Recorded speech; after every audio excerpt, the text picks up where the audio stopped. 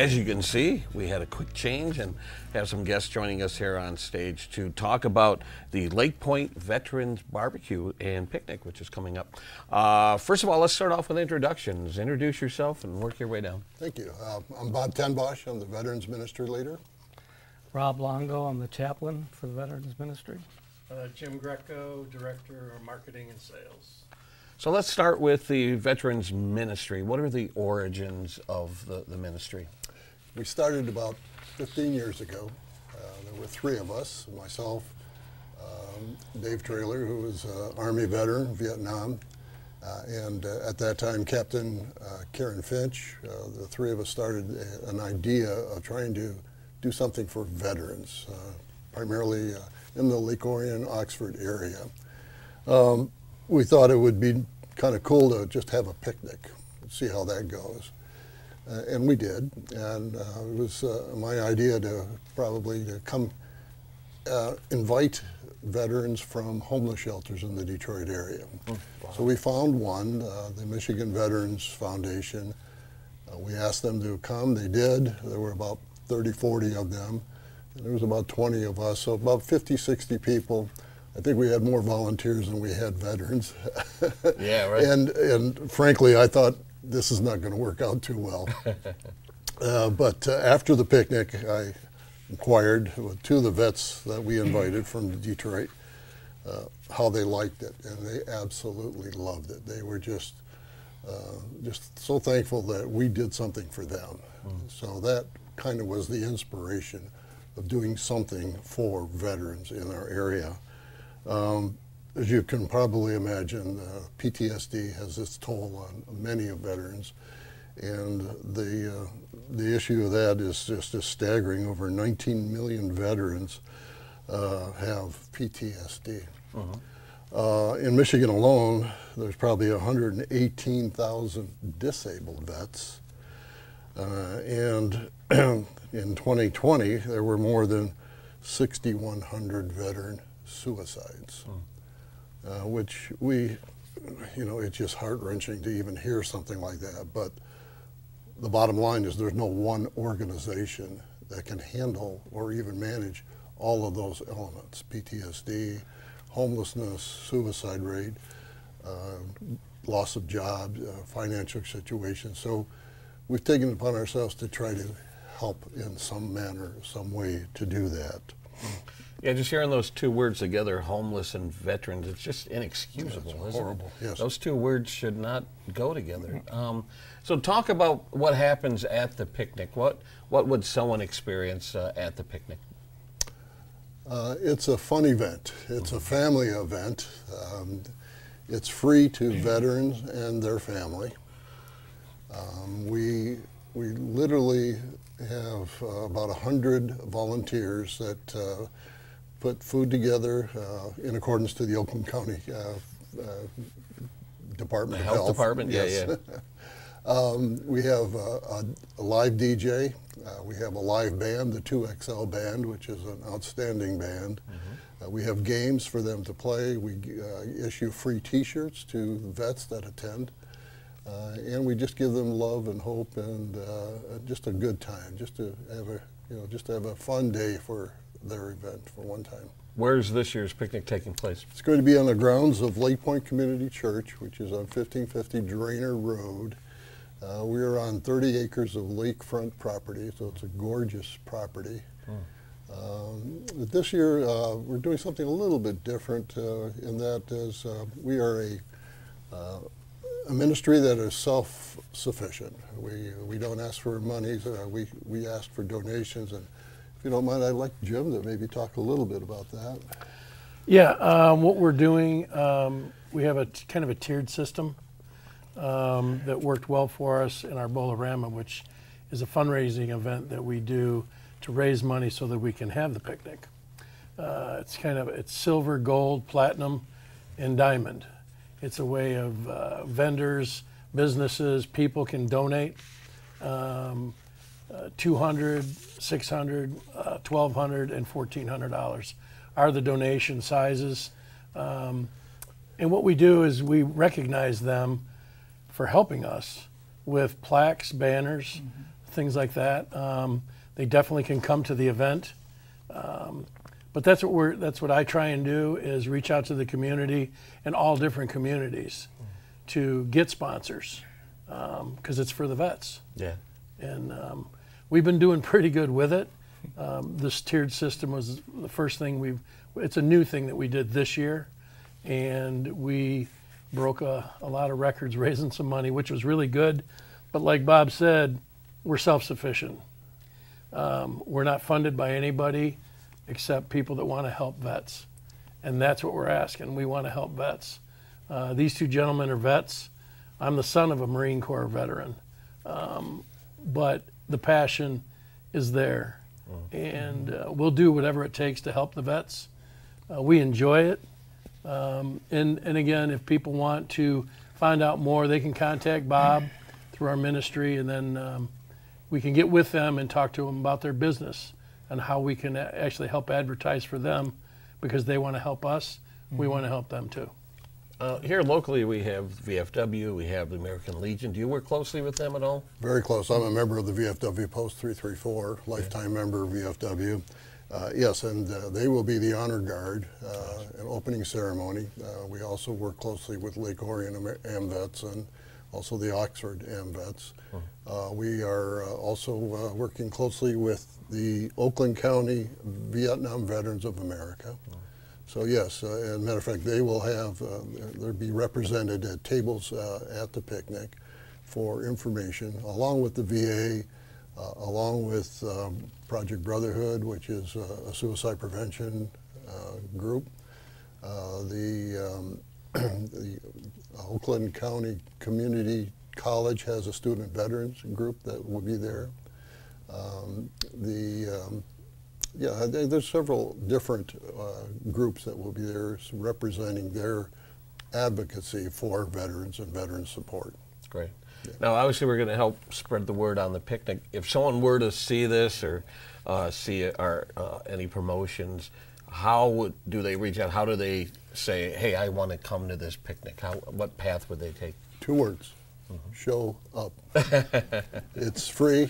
Like I said, we have 30 acres.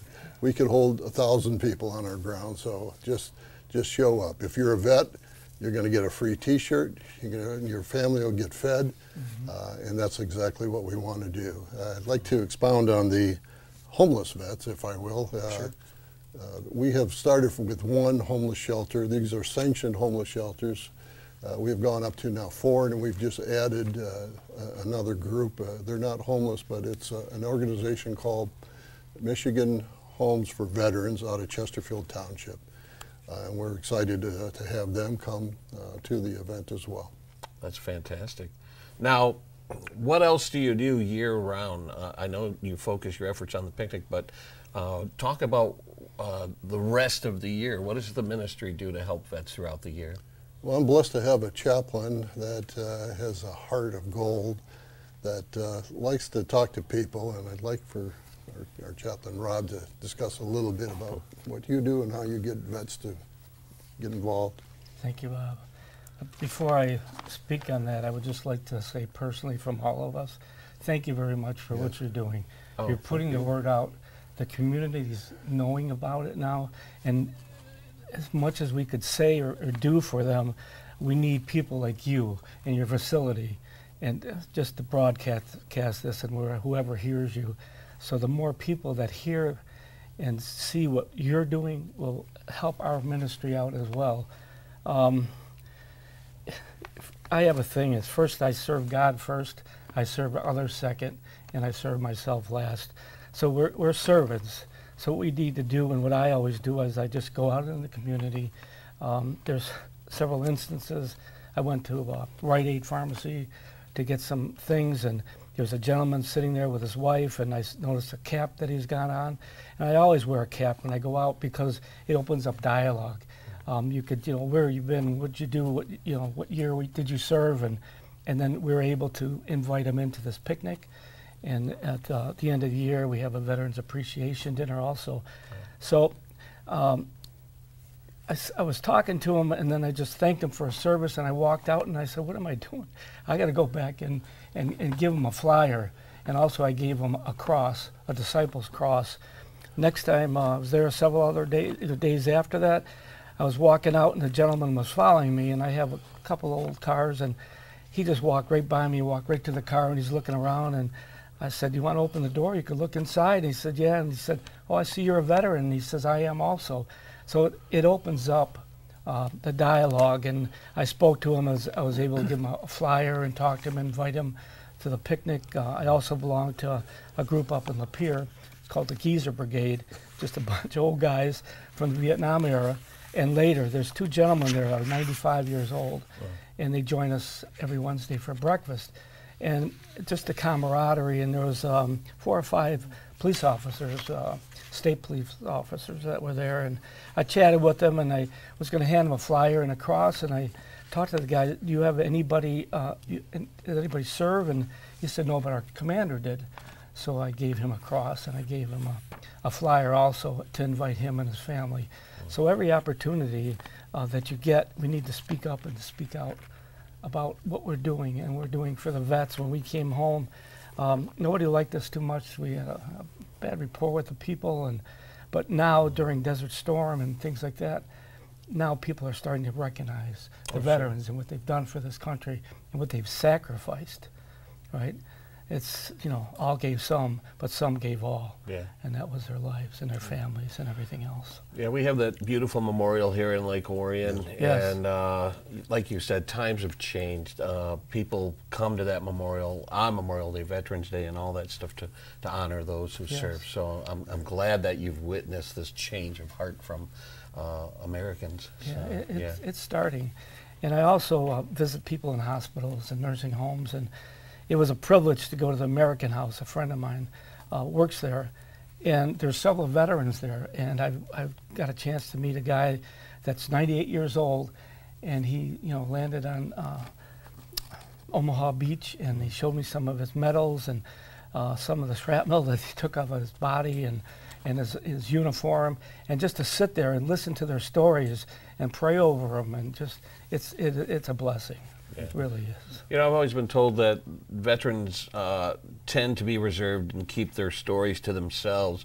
But I think one of the services that you provide is when they see the hat and know that you've had similar experiences, that encourages them to open up. And I would imagine when they finally do open up, that's got to be therapeutic for them. Oh, it is. I mean, talking about nobody really likes to talk about war, right? But when they see a fellow veteran or whatever, it just, the camaraderie, you just come close together, like being brothers or sisters, and it's just an opportunity presented by God. It's not a coincidence, it's a Godcidence that brings us together and able to share things and bring hope and kindness, and just there's a lot going on within a few minutes that you have. One of the beauty of the picnic is that we've gone from 30 to 50 now to over 300 to 400. Wow. Yeah. And it's just, it's heartwarming to see the vets sitting around tables eating, and being a Navy guy, we call it sea stories. They're just telling their things and their experiences, but I'm sure the Army guys and the Marine guys have many stories to tell, and it's just wonderful for them to see them talk and open up and just have a good time listening to great music and having some fantastic food. Do those playful rivalries still take place? Of course. Yeah, oh yeah, we have to take care of the Marines. So they get lost if the Navy don't tell them where to go. When you do that, we could pick on each other, but don't pick on either one of us, anyone. Then we all stand together, and that's the way it is. It's the brotherhood. You share something with someone on a battlefield that you can't share anywhere else. Yeah. What are the most pressing needs that you're identifying among the veteran community? Jim, you want to address that? Well, there's the thing with suicide. That's a tough thing, and it's tough not just on the person that took their life, but it affects the whole family. It affects everybody they know. So I guess what we're doing is when we show the love at a picnic, because like Bob said, we get 300, 400, 500 people and their families coming. And then we have the Bowl-O-Rama, which is our big fundraiser. We're showing a lot of love to people. The dinner that we're going to have the day before Veterans Day, excuse me, is because a lot of vets can get a dinner at a restaurant. A lot of restaurants do that. What we're doing, and with the help of many others, we're going to cook a spectacular dinner for our 3rd year in a row. We're making my mom's meatloaf, which has been requested. Don't change a thing. But it's showing the love and respect for what these people, these men and women have done. It's just a way of reaching out. And Bob and Rob here, when we find a veteran that's in need of something, oh gee, he had a heart attack, he can't do any work. These guys, we'll get a group together, go over there, cut his grass, take care of whatever it takes, because they gave all, right? And they continue. And not being a veteran, I still have a lot of passion for helping the vets, because my dad was a Marine. And it's just showing God's love to people. Yes. It becomes infectious. Sorry, Jim.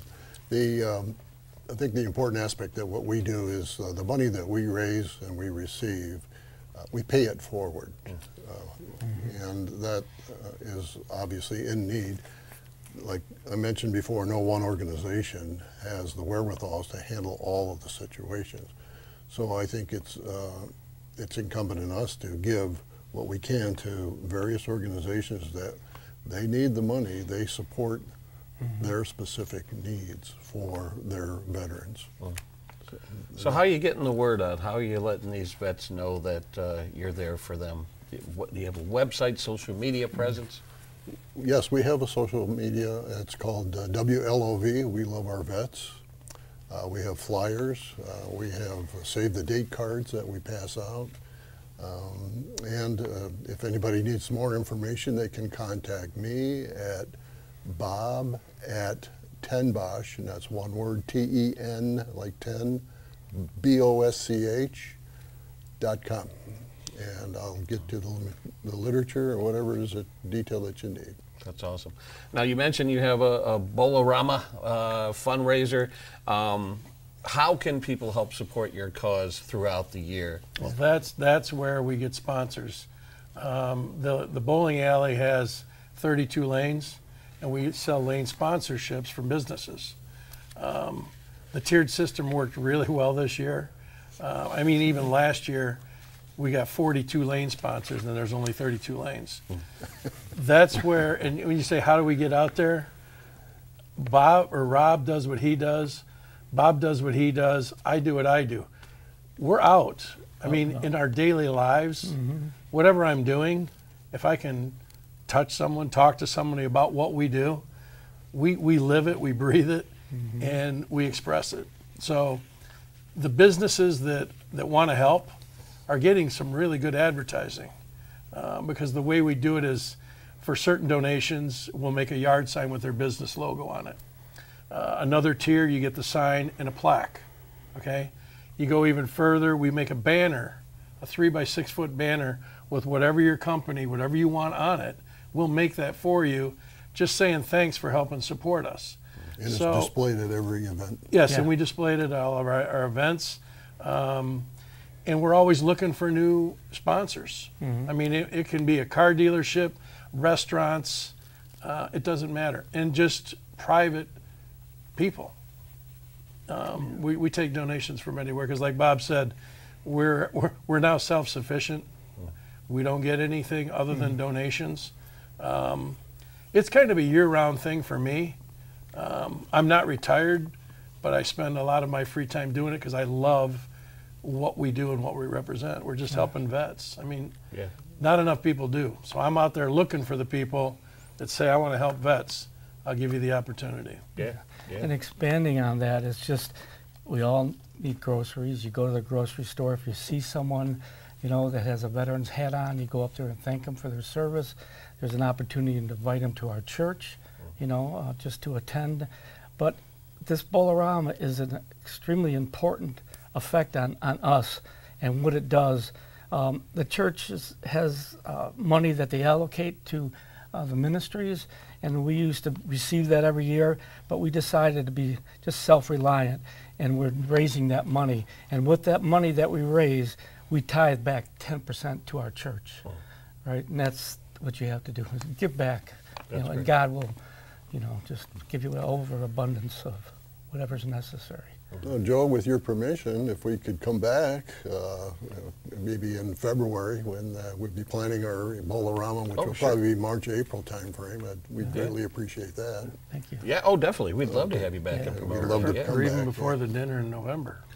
Oh, that's right. Yeah. Just, Yep. So we might see you in September. All right, our door is open. We're a nonprofit organization. We like to help our fellow nonprofit organizations in the community, so we're really glad to help you get the word out. Just to recap, the picnic and barbecue will be taking place on Saturday, July 29th, just a little over a month away, at Lake Point Church on West Drainer Road in Oxford, from 11 a.m. to 3 p.m. And I'm getting hungry just thinking about it. well, you could join us as well. All right. Absolutely. We'd love to You have and your your staff, crew. come on. I want to try that meatloaf today. Yeah. That's November 10th. It's a Friday. And just to touch on that real quick, is the picnic is for veterans and their family. It's free. Yep. The veterans dinner that we're going to do, it's for a veteran and a guest. It's free, but they have to call and make a reservation. Because the first year we did it, we fed about 140. Last year was 250, and we might max out at about 350 this year. Yeah. But it's a free thing, but you just got to call and say, hey, it's Joe and Brenda Smith. I was in the Army, reserved two seats for us. Done deal, you're in. All right. And that's where we're looking for corporate sponsors for that too. All right. We'll help get the word out. Thanks, guys, for joining me. This is you. all new to me. It's great to learn about your organization, and we'll do what we can to help get the word out. Thanks, Thank you, Joe. sir. Thank you. God Thanks bless for you. joining us. Thank you.